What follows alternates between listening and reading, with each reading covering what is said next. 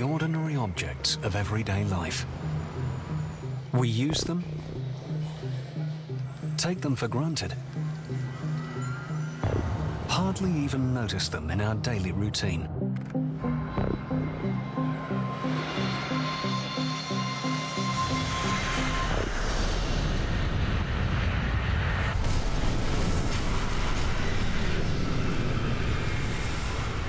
But when planes become weapons and buildings become graves, when almost 3,000 people are murdered on a clear September morning, we cling and grasp for meaning in the debris left behind.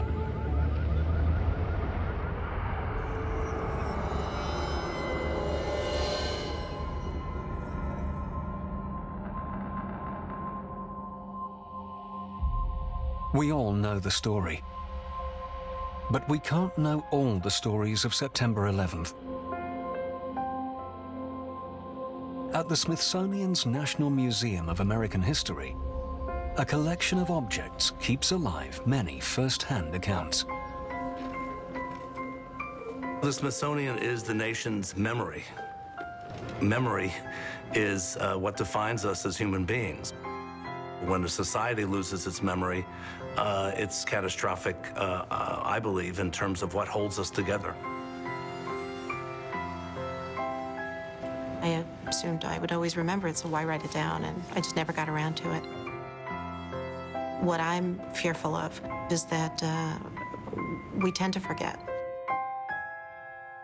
For anyone touched by the tragedy of September 11th, 2001, it seems absurd that we could ever forget the events of that day and how they changed America. But memories, even these memories, can fade with time.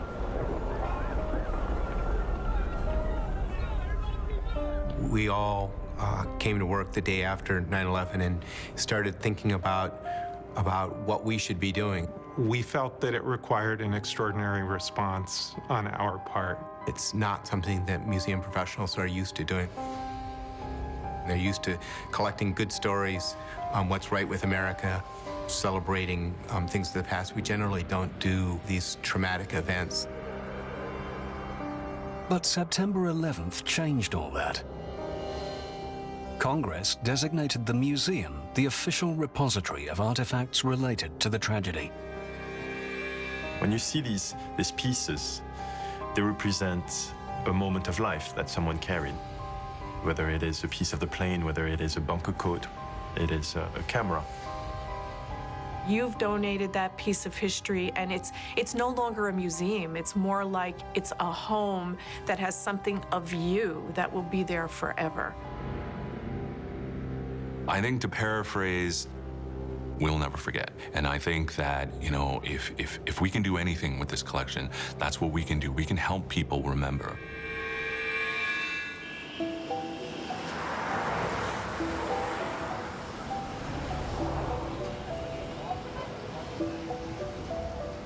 It was like any other morning. It was a beautiful day.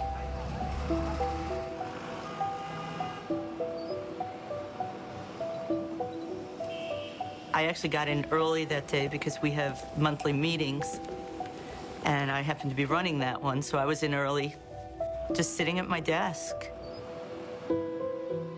Lisa Leffler worked for AON Risk Services in the World Trade Center's South Tower.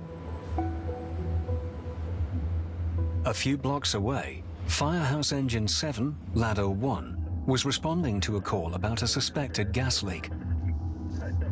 In the morning of 9/11, we were at a gas leak that was about a dozen blocks from the World Trade Center. And it was just a routine emergency. And then we heard the plane come overhead.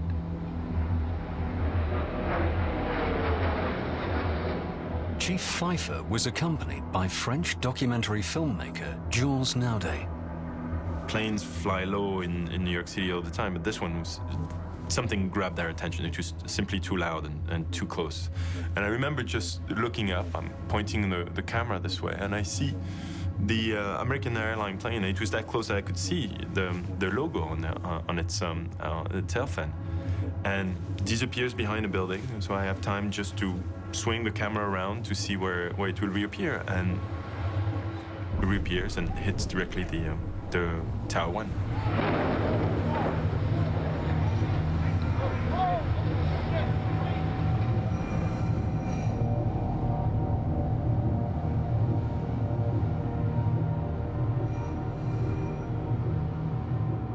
When you see a plane aim for a building, there was no doubt that this was a terrorist event. So all of us that were responding knew we were going to one of the largest fires of our lives, and that thousands of people were in the greatest moment of need.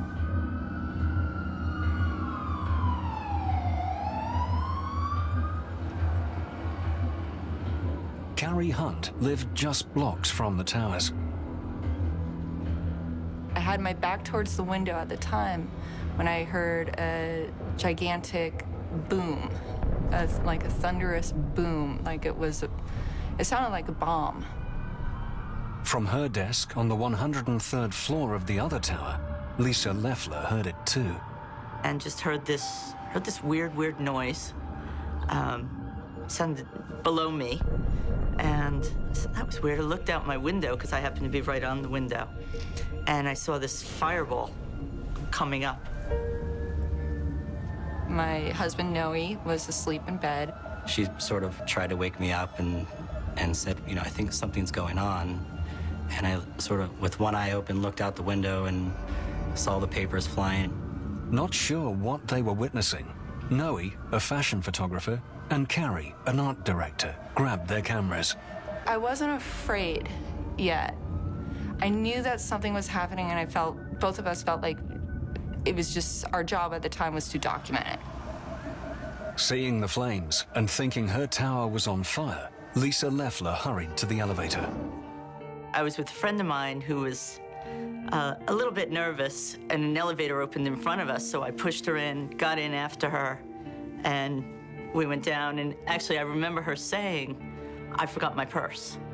I said, don't worry about it, we'll be back up in half an hour, let's just figure out what's going on. Matthew Farley, a lawyer who worked on the 89th floor of the North Tower, or Tower 1, was running late and saw the damage from the ground. I was counting the floors, and I realized that the first plane came in 4 stories above us, which turned out to be the deciding point as to who lived and who died for most people. As Matthew hurried towards the towers, he pulled out his BlackBerry. Mobile phone circuits were overloaded that morning, but BlackBerries worked. Frantically, he began checking on his colleagues.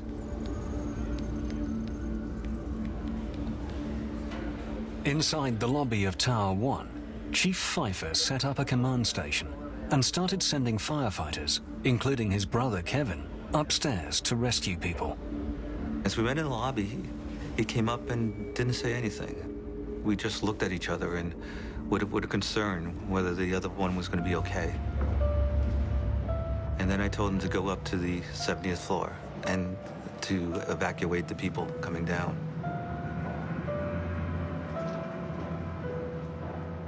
Robin Wiener's brother Jeff was also inside the building.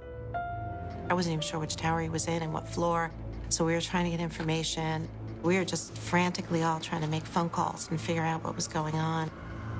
United Airlines flight attendant Kathy Stanchak had the day off.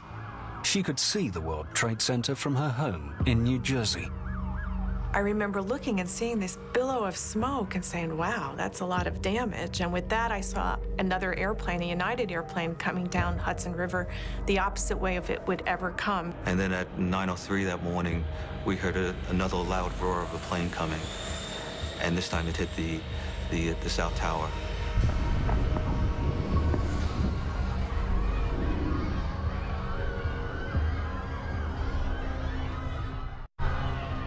On the morning of September 11th, 2001, in a blink, everything had changed. You could hear the fire, you could hear people screaming. You could see things falling from the towers. We didn't know what that was. We now know that it was people who were jumping.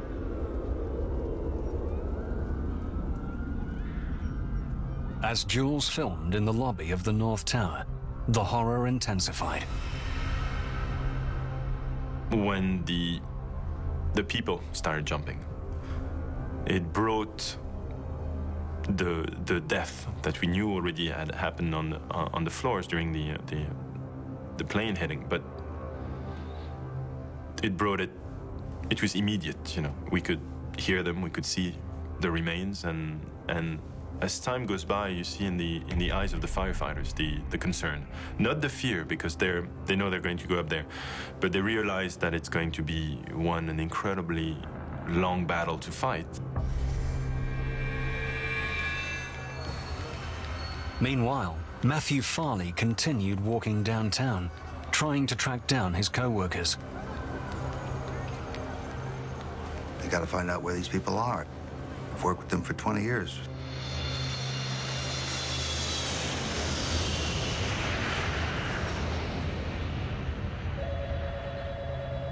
Solicitor General Theodore Olson was in his office at the Department of Justice in Washington, watching it on television, until a phone call placed him in the crosshairs of history. My secretary came in and said that my wife Barbara, was on the telephone. She had left that morning on American Airlines Flight 77 to fly to Los Angeles. And I was very relieved at first to hear she was on the phone, and I picked up the phone. And she told me that her flight had been hijacked. Then, of course, my heart sunk. Come out, say Barbara Olson, a well-known political commentator, somehow managed to place a call from the doomed airplane. We spoke for 40 or 50 seconds, I'm not sure. And then her phone was cut off. And then somehow a few moments later, her call came in again. Barbara revealed details about the hijackers' methods. She had been sitting in first class, and she and the other passengers and the crew had been herded to the back of the airplane. She told me that they had used box cutters as weapons. At some point, I told her about the events in New York. I felt that I had to tell her that. And we exchanged words of I love you. And at some point, the phone went dead.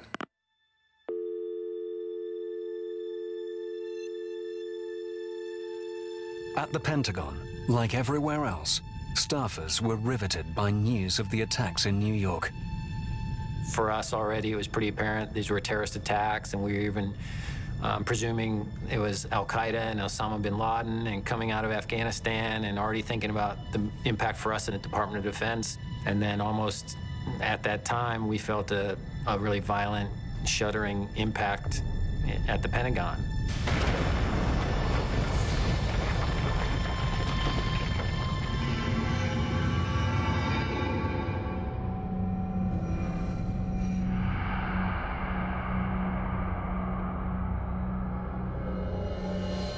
Jerry Henson was working at his desk at the time of the attack. The impact caused debris to fall on him, pin him at his desk. The outer extremity of the flight path there was probably 15 or 20 feet from where I sat. The room was rapidly filling up with very noxious fumes. Jet fuel was burning in a trail behind the airplane. Fire was eating away at the World Trade Center as well. The towers were built to withstand a plane, and it did. What wasn't calculated by the engineers and the architects was the effect of fire. It never occurred to us, to any of us, that these towers could fall. It was just simply not possible.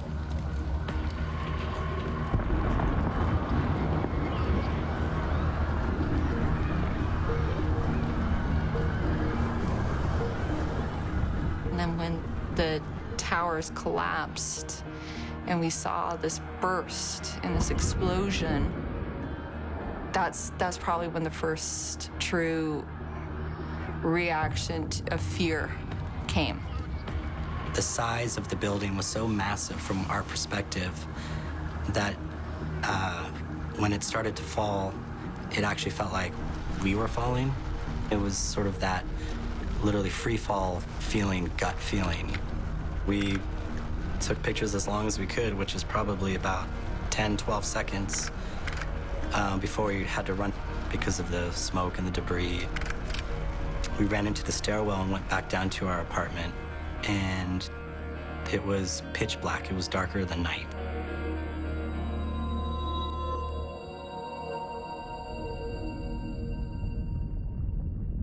Jules Naudet was filming Chief Pfeiffer in the lobby of the North Tower, Tower 1, when the South Tower fell.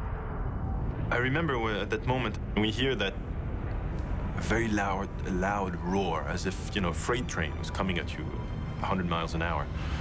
And it was bad news. And I was convinced I was about to die, so I sat down and said, okay, this is it. Let's make my peace with it. And, death is coming for me. And the rumble stops. We can't see anything. And then voices start, are you okay? Are you okay? We had no idea that a 110-story building just collapsed. As far as we were concerned, it's probably one floor pancaked into another. We thought that we were the only ones in trouble, that the elevators blew out or part of the plane crashed into the lobby. But we knew one thing. We knew we couldn't command any longer. So I got on the radio and I said, command to all units in Tower 1, evacuate the building.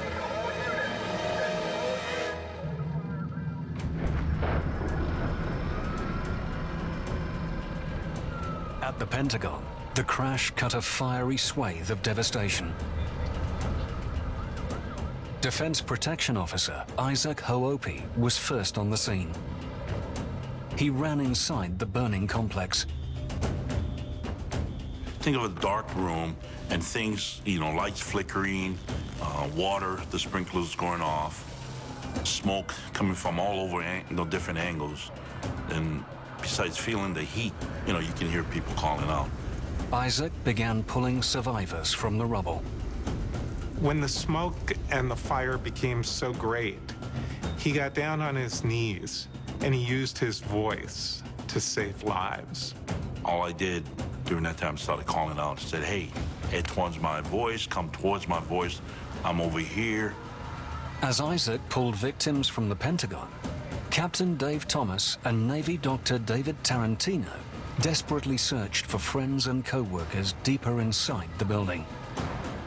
The corridors themselves were literally full of the thickest, blackest smoke that you can imagine from ceiling to floor. And so people couldn't get their bearings. It seemed to me that the plane had left a trail of fuel that was being ignited, one right after another. Part of the wall had been blown out by the landing gear of an aircraft. And that's when I first knew for certain that a plane had flown into the building. I turned the corner, and there's a tire from an airplane. Didn't realize what it was, but a huge piece of a fuselage of an airplane and a tire and some chairs. Back in his office, Ted Olson hoped his phone would ring again. But on television, more breaking news. There was a picture of the Pentagon that came on the air with smoke coming up from the Pentagon. I was terrified that, in fact, I sort of in my heart knew that that was Barbara's plane. I knew that there wasn't any hope. I didn't want to leave that television set. I didn't want to leave the phone. Inside the crash site, conditions were deteriorating. The flames were so hot, it was melting parts of the ceiling and would drip and melt through your uniform. And I had taken my shirt off and had it wrapped around my head because the conduit, the plastic that goes over wires is starting to heat up and drip down and, sting and burn. We thought there's no way anyone is alive in here. And then we kind of heard a noise, kind of a weak noise off to the side. in the distance, I see the smoke, and in a little closer in the foreground, there's this shape. It looks like a head, and as I'm staring at it, it blinks. Jerry Henson was alive, but trapped by debris. And I'm pushing for all I'm worth, and I'm screaming as loud as I can. Someone help me. And now the whole structure is starting to groan and kind of creak and shriek, and you can sense that it's about to collapse, and people outside are yelling that the building's collapsing, but he was just wedged in there. There was just no way to get him out. Tarantino got on his back and put his feet against the object and pushed it up maybe 3 or 4 inches, which was enough. We're both yelling. He's yelling, "I can't hold this any longer. You know, get out of here. Get out." And then Captain Thomas grabbed him and dragged him out. And it was literally in the nick of time, because that space collapsed and caved in right behind us.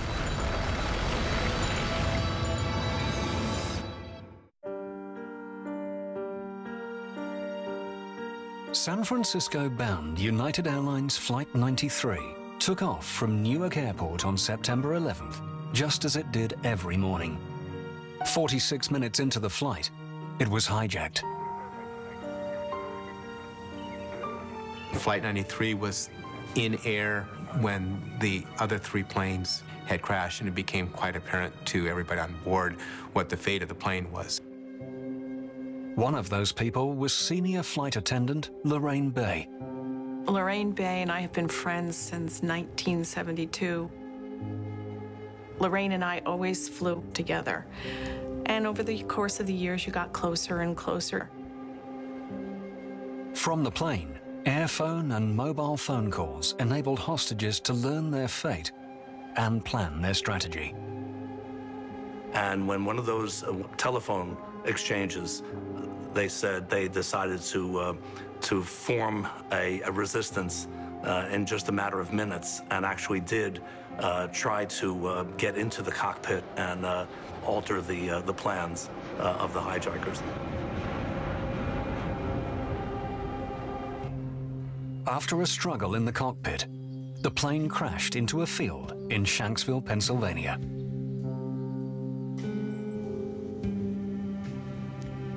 If you're ever in an emergency on an airplane, you never think you're going to die. You always think that there is a way out of this, which is a better way to think about it than just, you know, caving in. So they fought to the last minute to live. Inside the North Tower, firefighters still had no idea the South Tower was down and that theirs was about to go. When we were in the lobby, we didn't have all the information that you had watching TV. We didn't know what was taking place dozens of floors above. We finally come outside, and we see our tower is completely intact. I don't register that I'm seeing giant steel beams on the floor. So we go outside and milling around for about 5 minutes until, we hear that rumble again. And it's literally coming down on top of us. And just have time to start running.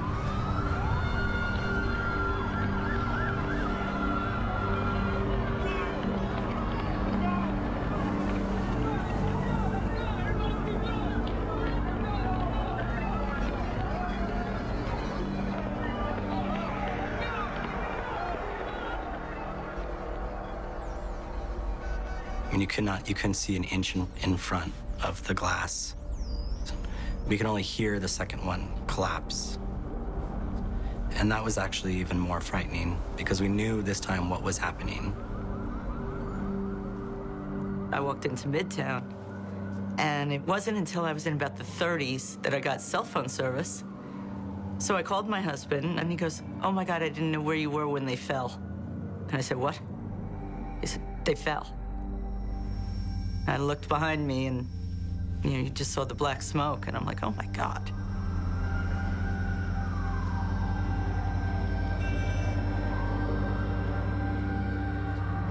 I had come in that building where it was a beautiful blue sky, sunny day, and you know, I come out and it's like a nuclear winter. You have debris all over, you have cars upside down, fires roaring all over the place, and that smell of death that was over that entire lower Manhattan.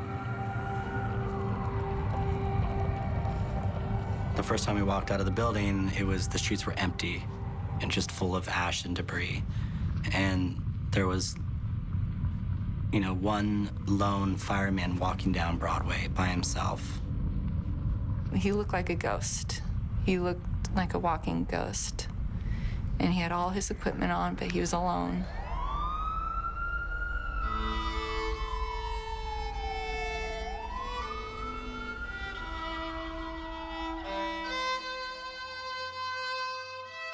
The chief's order to evacuate the North Tower saved countless lives.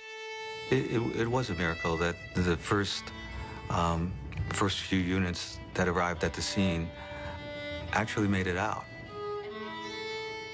If you were a second slower or a foot to your right or your left, you didn't make it out.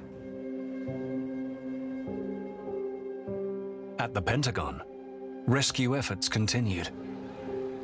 Running towards that fire and the incident, everything was moving slow motion. You know, you're thinking, oh, you know, this can't be. I mean, but everything that you train for usually kicks in.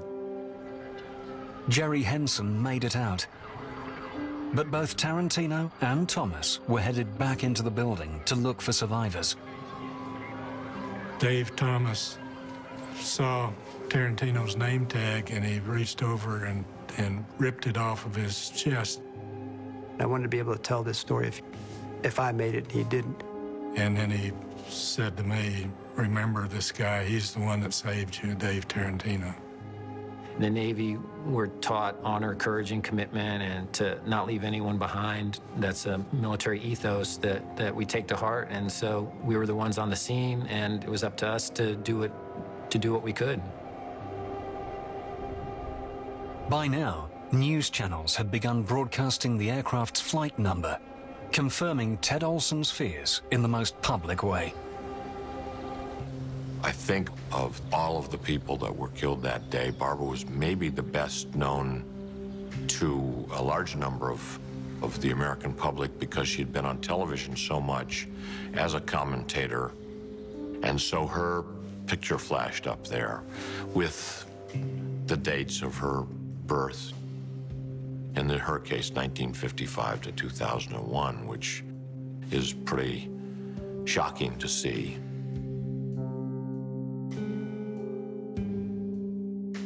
Olson's office phone, Tarantino's name tag, Henson's suit, and Thomas and Hoopy's uniforms. Everyday objects that help us recall what happened at the Pentagon on September 11th. The name tag, Dave Tarantino's name tag, was very precious to me. And that was tough to surrender. But in the context of history and in preserving the heroic deeds of that day, it made a lot of sense. So I was grateful in that context to give it to the Smithsonian.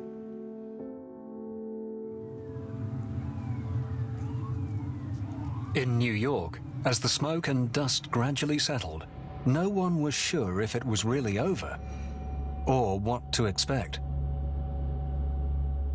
Ironworker Jimmy Connor was on the job at the Williamsburg Bridge between Brooklyn and Manhattan when the towers went down. A lot of people thought that the bridges were going to go next. People were worried about the Brooklyn Bridge, the Williamsburg Bridge, the Manhattan Bridge. And so we just realized that, you know, this is definitely a very big place to be. Jimmy and his crew hurried off the bridge and headed down to the ruined towers to pitch in.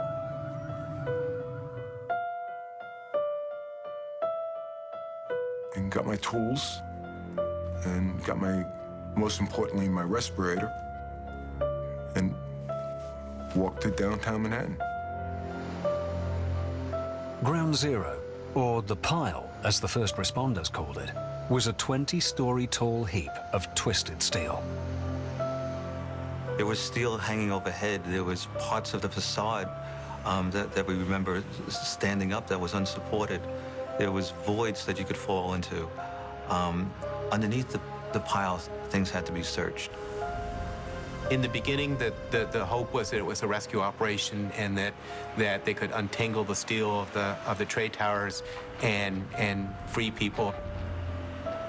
The first day we were working with 5-gallon buckets.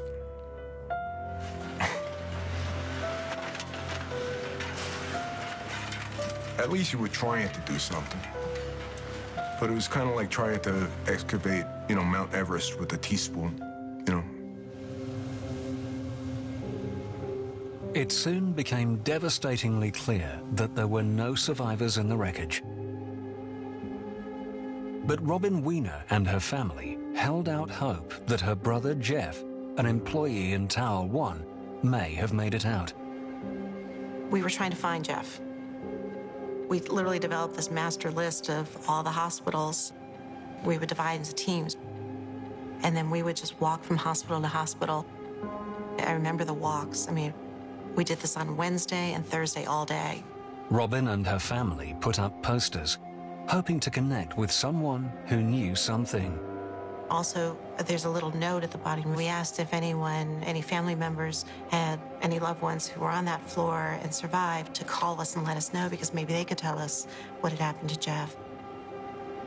It's just amazing how crowded every possible surface was becoming in the city at that point. They kept up the search until they heard the official word from Jeff's employer. On Friday afternoon, the head of Marsh had a meeting for all the families and announced at that point basically that there were essentially no survivors. It was confirmed that the 96th floor, Jeff's floor, was the first plane's point of impact. And that Friday was a tough day.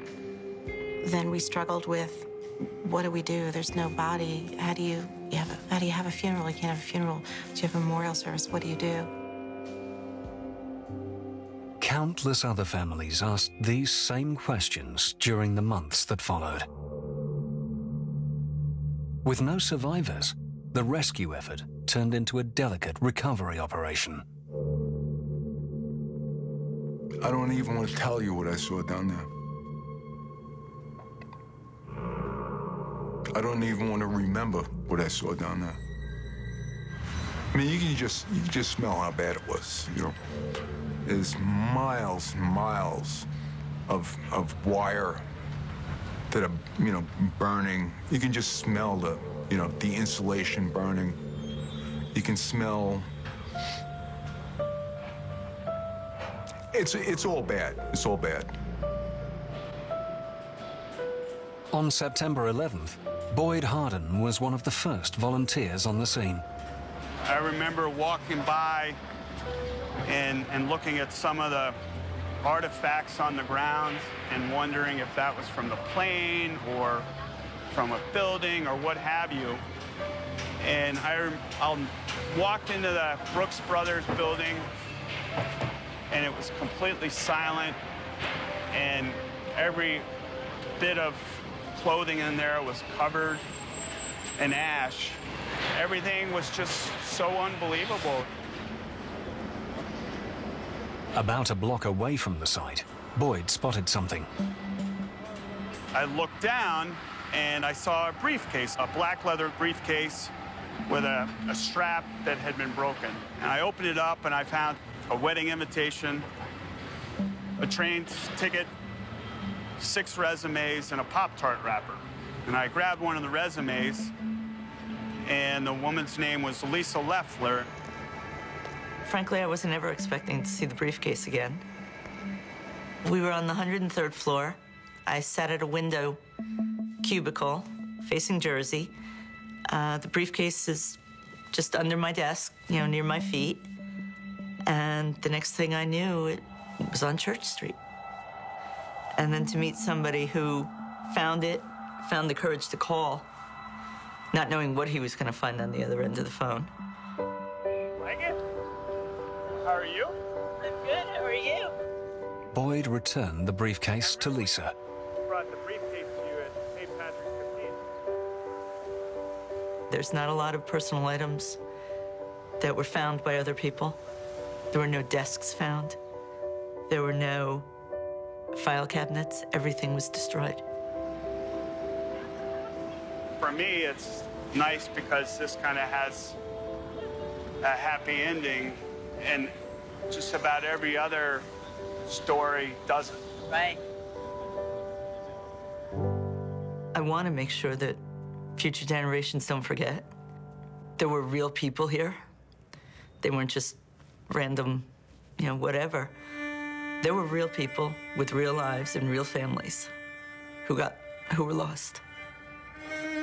And if I can do a little bit to make sure they're remembered, I'm going to do that.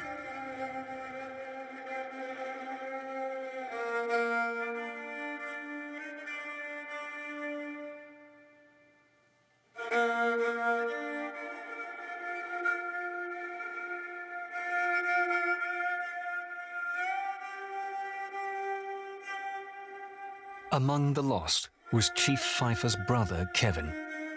Last seen in the lobby of Tower 1. When I gave the evacuation order to leave the building, this company stopped to direct other firefighters to a more safe stairwell. But that was what firefighters do. They think about other people. It's often asked of me, well, what is a hero? And my definition of a hero is those that do ordinary things, but in an extraordinary time. Cleanup and recovery of the 16-acre field of destruction went on for months. On February 2nd, 2002, we recovered my brother. And next to him, there was his officer's tool, which is about a foot-long metal tool that's used to force entry into buildings. And on 9/11, he carried that. And the tool, I could imagine, wasn't used to force entry, but was used to direct people. So that tool becomes a symbol of firefighters not worrying about themselves, but worrying about other people. Jeff Wiener's family waited even longer. 2 years after his memorial service, they finally had remains to bury, bringing Robin and her family closure and some consolation. He was killed instantly. They could tell from the bone fragment that he was killed by the immediate impact of the plane, which, as awful as it sounds, brings a certain amount of peace and comfort.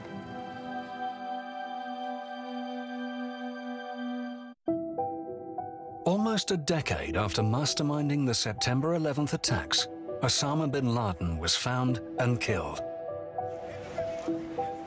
History never stops, and stories of September 11th are still being told, often for the first time. As people come forward, the Smithsonian keeps collecting.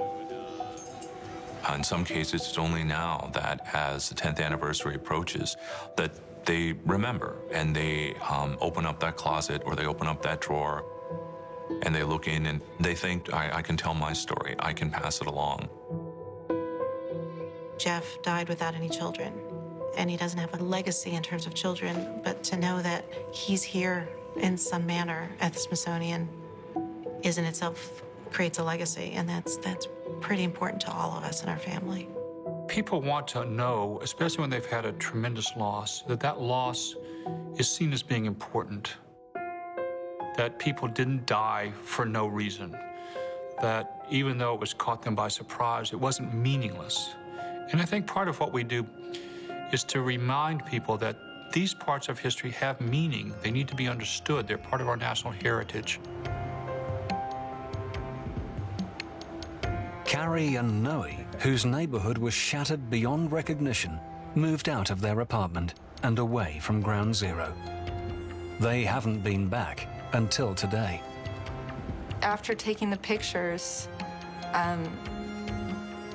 we put them away. We didn't show them around. I remember a rumbling sound right before. Well, I remember a cracking sound. A cracking. Like a pop. It's, you know, it's not something we really talk about that much, or we ever did, really. Even the day after, or a week after, or months after.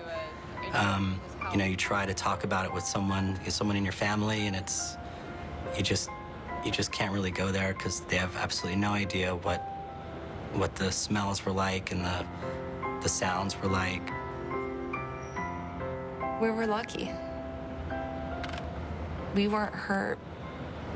Our friends didn't die that day, and many people don't have that story. It's hard to imagine. Loved one is attached. It was a story that Smithsonian photography curator Shannon Parrish needed to hear. You could see floors collapsing. She asked Carrie to show her the photos.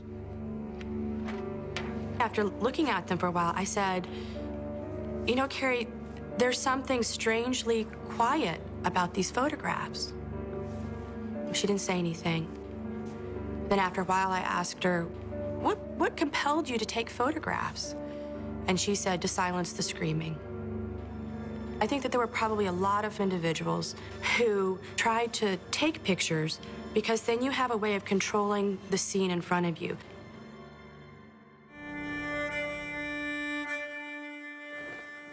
Between the Pentagon, Shanksville, Pennsylvania, and the World Trade Center, more than 2,700 people were killed. In New York, that includes 343 firefighters.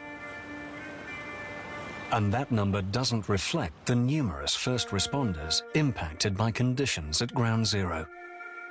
A lot of people are still dying from that attack. That's the sad part. In a way, 9/11 is still happening. Chief Joe Pfeiffer donated his gear as a remembrance for all the firefighters lost. These were, in fact, real people like you and me that lived lives like you and I did. So these objects that touch their lives then will touch you. And then you can appreciate the magnitude, the enormity of what happened that day. It's very much about stories of survival, of being rescued, of losses. These were real people. I'm sorry that I can't bottle my earnestness.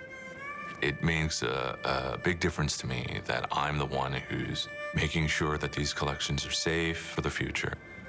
To suddenly have the camera I was using in the Smithsonian is a quite surreal and incredibly proud moment, because, you know, I became an American citizen because I love this country. Being part of the Smithsonian, I'm, you know, honored, very honored. I was absolutely honored to do it. And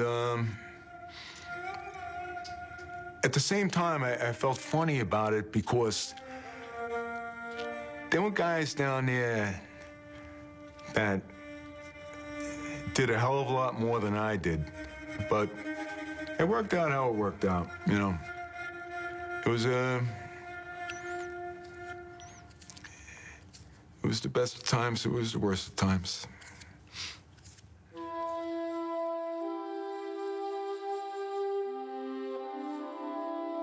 When Flight 93 crashed in the Pennsylvania countryside, the plane was destroyed and everyone on board was killed. Few intact objects were found. One of them was Lorraine Bay's flight manual, donated by her husband Eric, and delivered by friend and fellow flight attendant Kathy Stanchak. It was in a brown cardboard box, and I'm saying, do I want to open it now or do I not? And when I opened it, it just reeked of jet fuel. And I broke down then. I said, now, it's reality now. It's kind of like I'm holding history in my hand.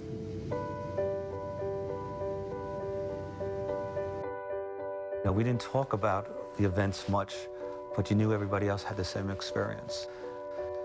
Years later, it was the fire as individuals that helped heal all of us. and as a nation, America is still coming to grips with September 11th, 2001. As the decades pass, the objects at the Smithsonian will close the gap of time, keeping alive not just the horror, but the humanity of that day. History is happening right now. And it's everybody's story, individually and collectively. The enormity of September 11th threatens to swallow up the individual stories. But the fragments at the Smithsonian are a reminder of every victim, witness, and hero. This story belongs to all of us.